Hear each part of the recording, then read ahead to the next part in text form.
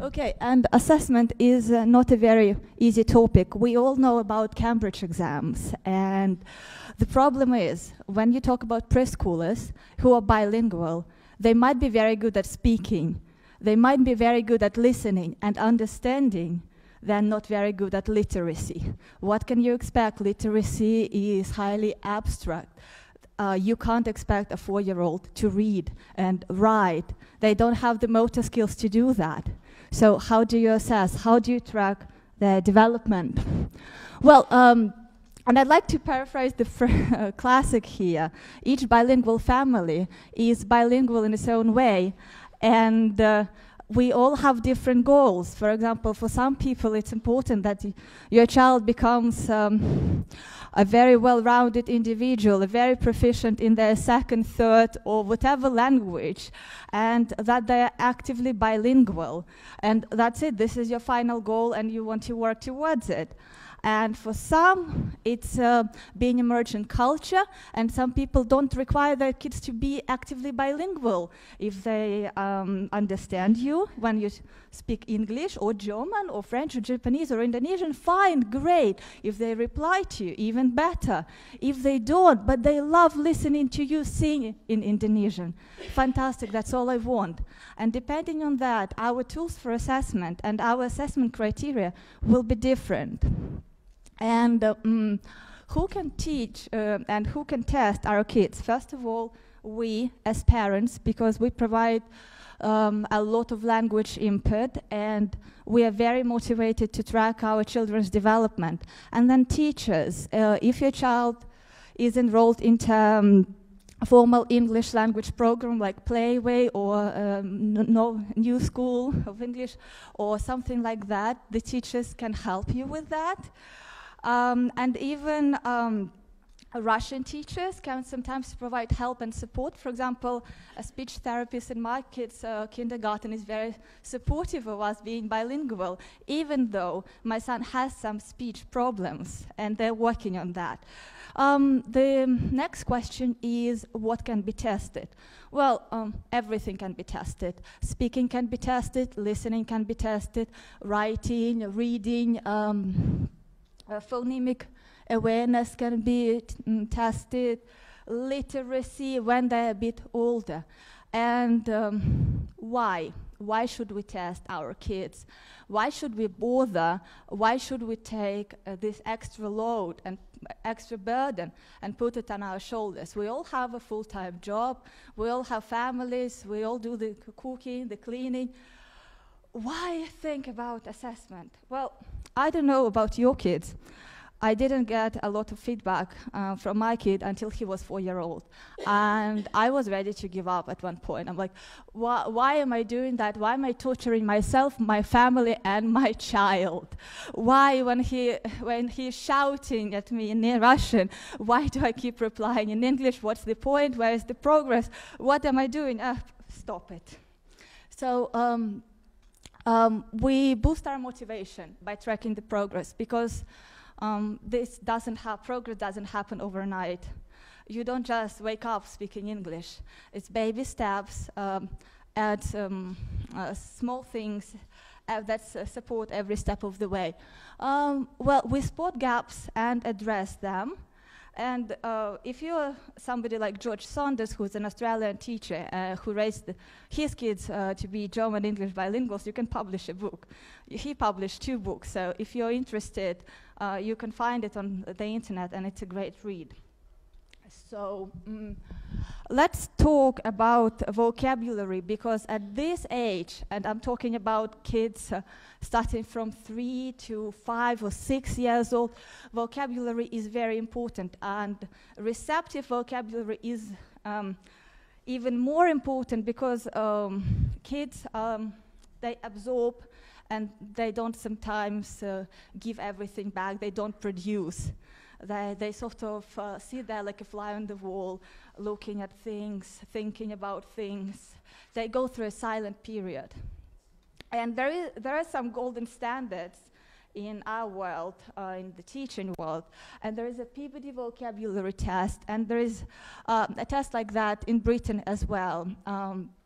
you can test kids starting from the age of 2.5, and you can end at the age of 99 if you're still here by that time. And the test works like that. You show your kid a card. It has 4 pictures. You say the word. They point to the pictures. Great. You move on to the next card. They make a mistake. You start counting the mistakes. Once they've made 6 mistakes, you stop and you look at your results. Test gives you a lot of information. It gives you the score, it gives you the percentile, which means that if your kid is in the 35th percentile, he is better or at the same level as 35% of the kids who've taken this test.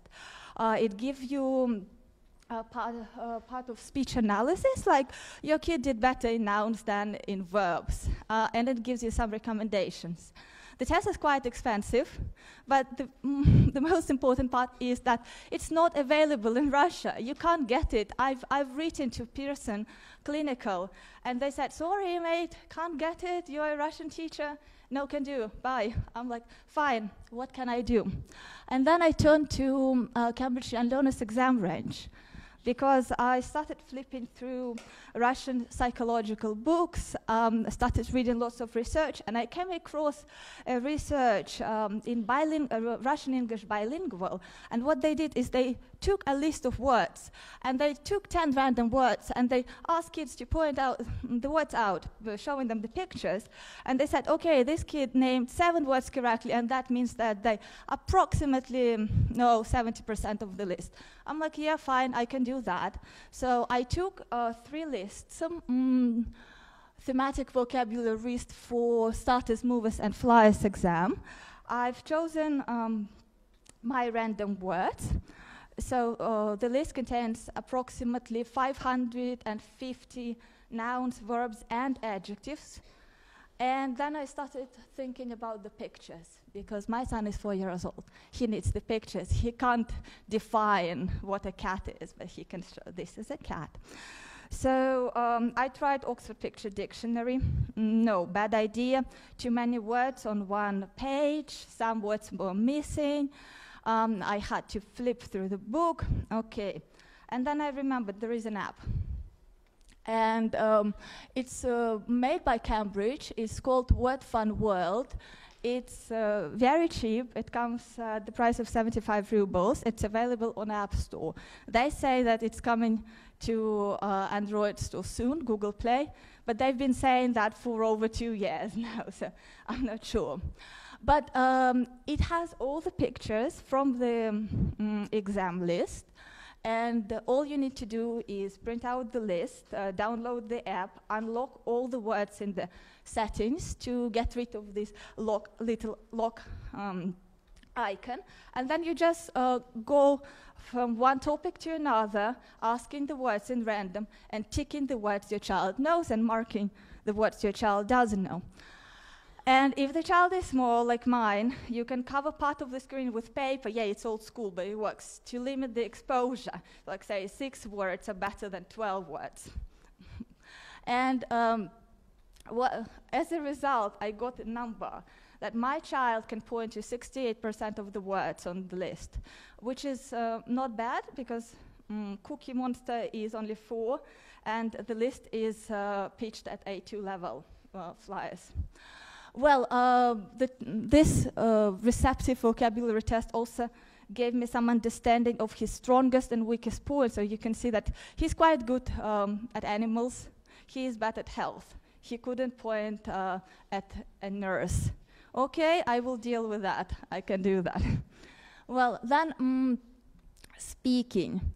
Somehow, speaking is very important for Russian people. We all want our children and ourselves to be able to speak, because we're good at reading and we forget about writing. I've chosen some principles for myself which I follow when I try to assess my son's progress. Is I do the testing at regular intervals. I don't do that every day. I don't record his every minute of waking time, because I won't be able to analyze all of that. So I give him a task, and I record him every 3 to 6 months. And then I analyze it And I base my analysis on the criteria which I find useful for me at this particular moment of his development. And I test his L1 as well, because his Russian is not set in stone at this age. He is going through development, through these different stages as well. So it's a good idea to compare his L1 and L2. And well, the first test is 20 questions. I came across this idea when my son was about to celebrate his 2nd birthday, and I was flipping through some English magazines for parents, and there was an idea that if you ask your child the same questions every year, you will get a glimpse at his language development, and you will be able to understand your child better. And it will be like a keepsake to keep, to treasure, to embarrass your son at his wedding, for example. And the questions are like that. What's your favorite color? What's your favorite outfit? What's your favorite snack? What do you want to be when you grow up? And what I noticed this year, because before that he couldn't really answer the questions. So when he was 2, I jotted down the answers myself. I think his favorite fruit is peach. Okay, fine. Question 3, peach. Last year, he was able to give me some answers. This year, I have an 8-minute video of him answering all the questions. And and that showed me that his listening comprehension is getting better. His receptive vocabulary is getting better. Because the only problem he had with my question was what outfit. And he was able to ask me in English, what's an outfit, mommy? I'm like, these are the clothes you wear. Oh, okay, jeans, fine. And then it helps you, again, to get to know your child better. Because when I ask him a question, what do you want to be when you grow up? He said, I want to be a doctor. I'm like, huh? What kind of doctor? A kid's doctor. Okay, they give injections. Yes, but to other kids. I'm like, fine, fingers crossed you'll forget about this idea. But, okay, and then another tool that I've been using with my son is picture story. Masha's been talking about using storyboards. Well, you can use them in different ways. And there are different sources that you can use to get a good picture. First of all, there's Do and Understand by Günther Genkros and Herbert Puchter. This is a very old book. It was published in 1996. It's still available online, you can get it. And the picture, the black and white picture, which I used with my son, is in this book. You can use Playway pictures. It's like there's a 2nd edition, 1st edition, rainbow edition, pick your poison. And then there are also past papers from Cambridge Jan Learners exams, flyers, movers, starters. They all have a picture story as part of their speaking paper, and again, you can find them online. You can buy the book and use that picture. They are all good. The only difference is some of them are more complex than others. For instance, I think Cambridge starters use only 3 pictures, yes? There's no, okay, then movers, 3 pictures only. And in Do and Understand, there are 9 pictures for one story. Well, anyway, I used the Do and Understand. So what I asked my son to do, I showed him the picture. He had never seen it before. And I'm like, okay, Cookie, here's a story. I'd like to hear it. Please tell me this story. But I had to prompt him. The story starts like that. And this is what I got. This is Russian. The blue words are my prompting. So, папа потерял ботинки. Pause. Он посмотрел под кроватью. Нету. Он посмотрел вот здесь. Нету. Посмотрел в шкафу. Нету. Посмотрел в раковине. Нету. Посмотрел здесь. Нету. That's me prompting. А это кто? Мама. Мама? Yeah, the reply was in English. А почему мама такая маленькая? Не знаю. Или дочка? дочка. And then he started thinking out loud. А дальше где папа нарисован? А, вот дочка. And he finished the story, Daddy got his boots in the end. And this is his English story. It's about a cat and the bird.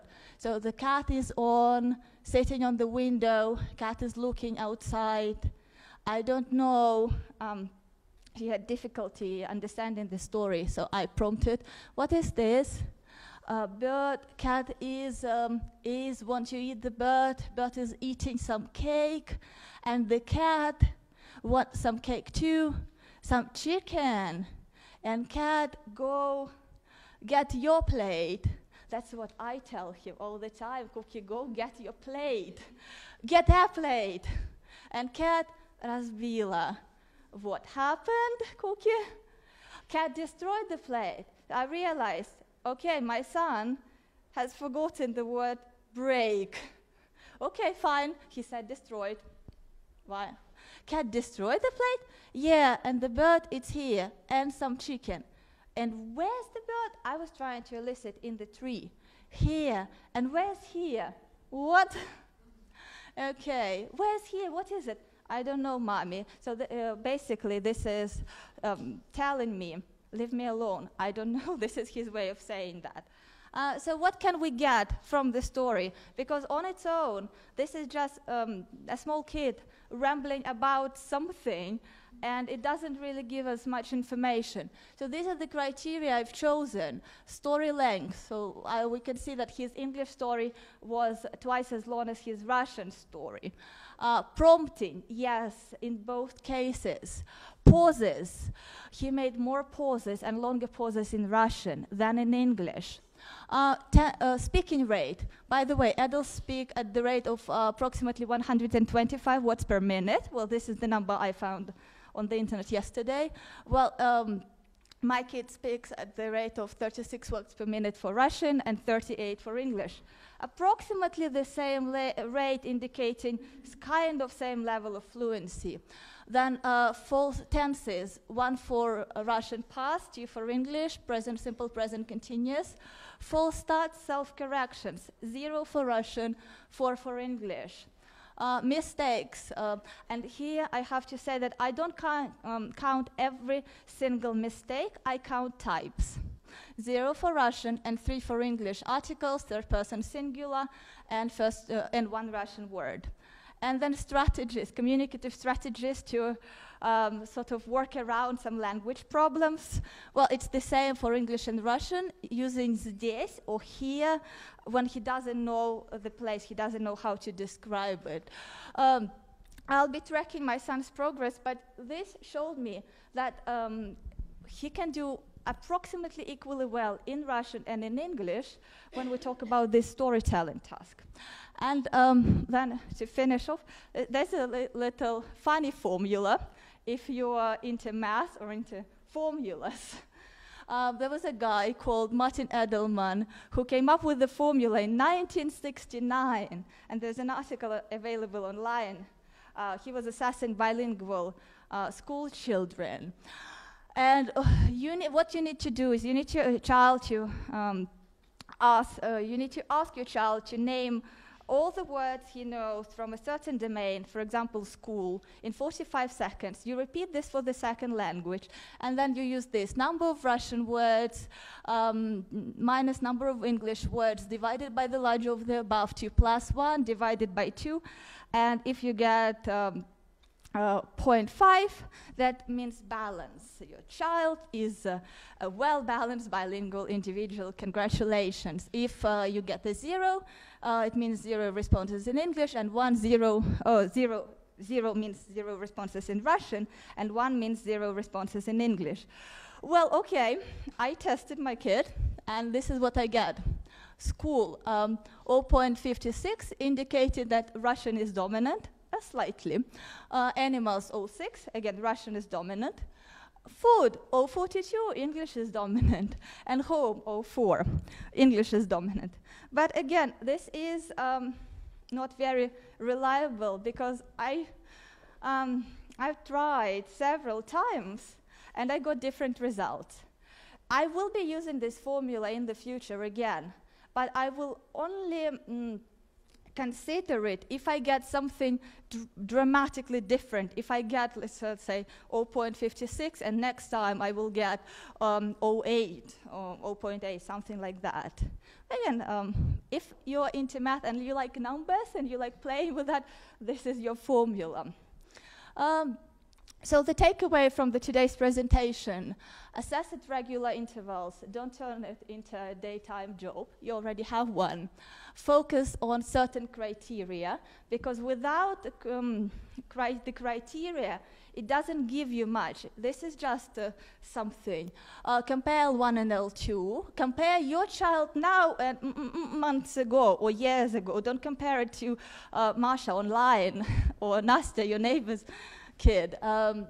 Track your child's development over time, and remember your goals. Remember that life goes on, the world is turning, and if your goals or your life circumstances have changed, never mind, change your goals, adjust your criteria, adjust your assessment tools, move on. It's all fine, we're all different. Okay, these are the resources. If you want my presentation, I can give it to you, and all the resources I've used are here. And thank you everybody here for listening. Thank you my son Fedor Cookie Monster for inspiring and challenging me every day and every step of the way. Thank you Anka. And thank you Paxil for free pictures, and thank you Ray for giving this opportunity.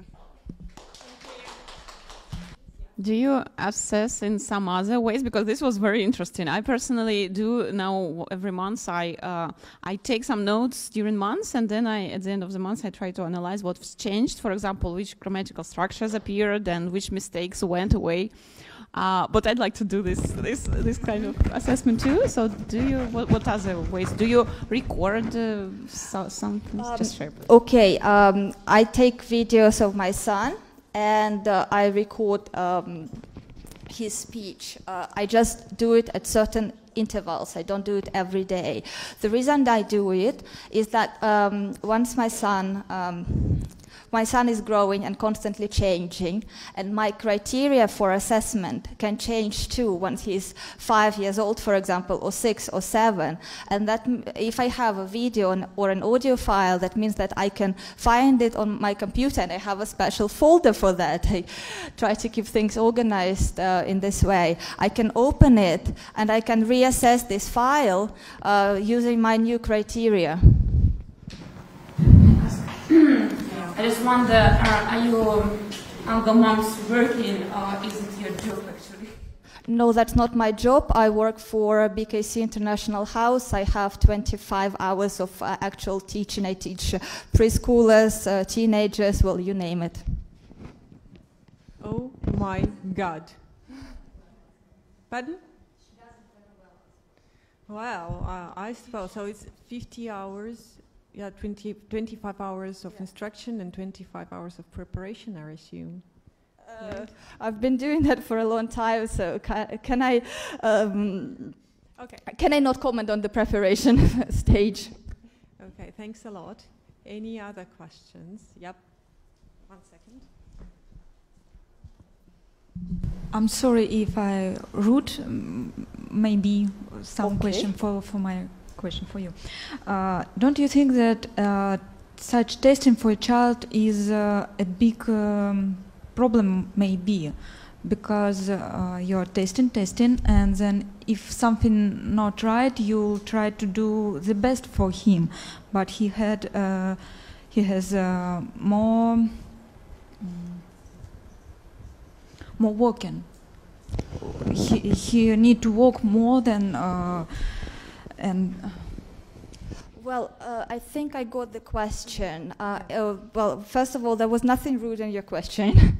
And it wasn't done as a test. It was done as a game. And he got a reward. So I'm like, okay, he's very reluctant when I ask him to do something specific. So I negotiated and I bargained and I bribed him. And I did what a parent does when his child refuses to eat his vegetables. So this is nothing there's no difference between basically parenting.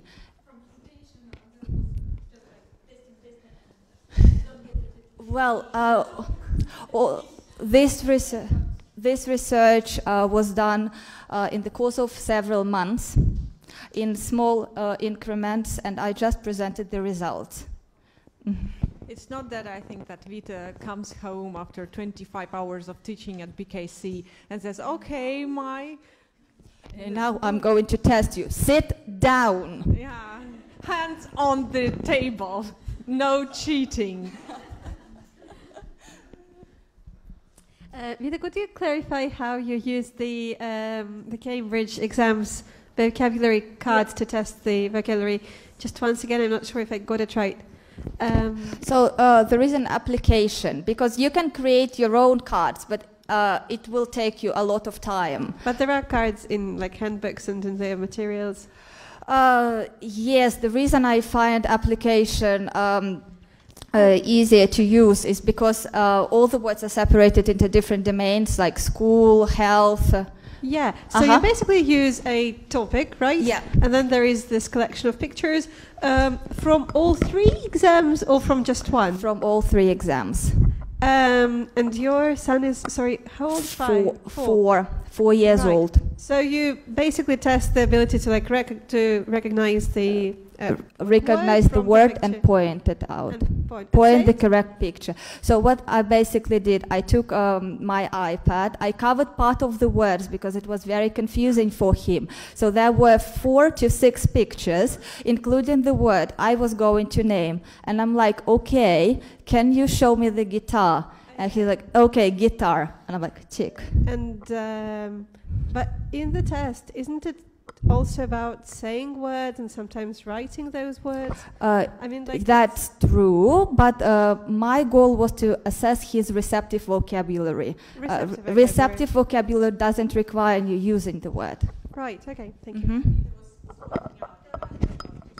Thanks a lot. Okay, any more questions? No? Okay, thanks a lot, Vita. A very thought-provoking talk. I believe you should go to ITEFL.